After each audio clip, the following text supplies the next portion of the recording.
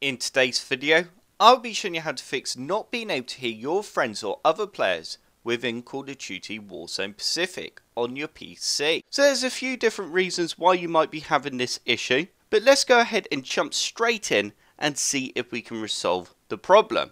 So the first thing you need to do is just ensure you have your speaker sound turned up. So within Windows, you need to go to the bottom right hand corner and click on the speaker icon.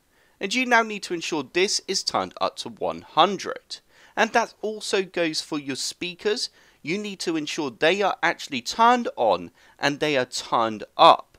So go ahead and turn the volume up now on your speakers, and if this wasn't turned up, go ahead and turn this up as well. And if you have a sound file on your computer, go ahead and play that file and see if you can hear the song or whatever sound it is. If you can, then happy days, go ahead and jump into Warzone and see if that resolved the issue.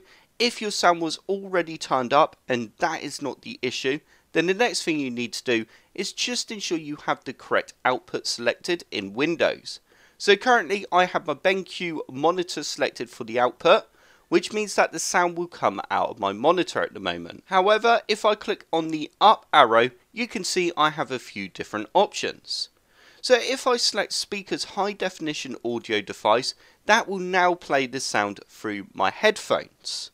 So ensure you do have the correct output selected that you want to hear your friends and other players on in Warzone.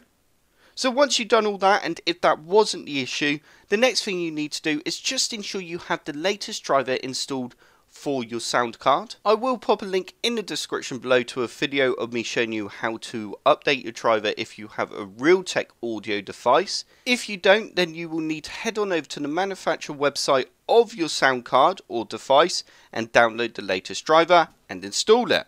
Once you've done that, restart Windows and see if that resolved the issue you're having. If it didn't, then the next thing we now need to do is go ahead and launch Warzone. And we're going to take a look at a couple of the options within the game. Once you're in game, you now need to select options in the bottom left hand corner. And you then need to go across to audio. You now need to ensure that your master volume is on 100. And you then need to scroll down until you come across speakers, headphones, game sound device. And you need to select your sound device from this list. So at the moment mine is on default system device. You need to select your device, so if I want to hear everyone through my BenQ monitor, then I would select my BenQ monitor. If I want to actually hear them through my headset, then I would need to select my speakers high definition audio device. If you now scroll down a bit more, as you can see my voice chat is disabled. You need to ensure that this is set to enabled. And you then need to change speakers, headphones and voice chat device, and you need to also change this to speakers high definition audio device. For myself, you need to select your speakers, and you then need to scroll down a bit more, and you now need to ensure that the voice chat volume is set to 100. So that is it for the settings within the game. Once you've done all that, you now need to press the Windows key to go to your desktop. Once you're on your desktop with Warzone still running, you now need to go down to your system tray and right click on your speaker icon. You need to select Open Volume Mixer, and you need to ensure that Warzone is on 100. As you can see, mine is currently set to 100, and you also need to ensure there's no cross on the speaker icon.